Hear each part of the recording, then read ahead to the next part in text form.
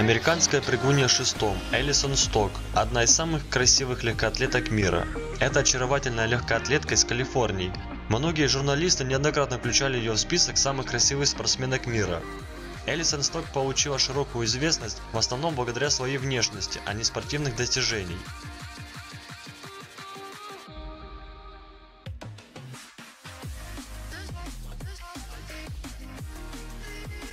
Известность к ней пришла неожиданно и очень быстро разрослась по всему интернету.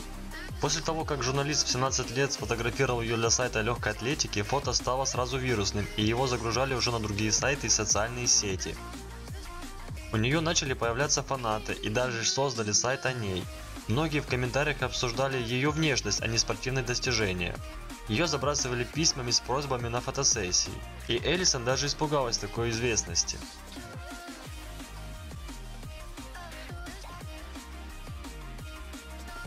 Allison Ребекка Stokke родилась 22 марта 1989 года. Ей сейчас 29 лет. Рост у нее 170, а вес приблизительно 52 килограмма.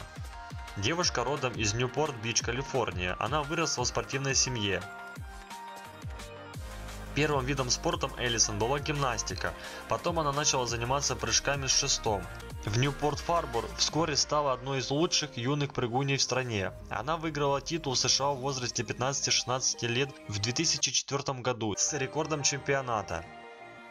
Allison в средней школе побила ряд американских рекордов в прыжках с шестом. Сердце этой девушки уже занято.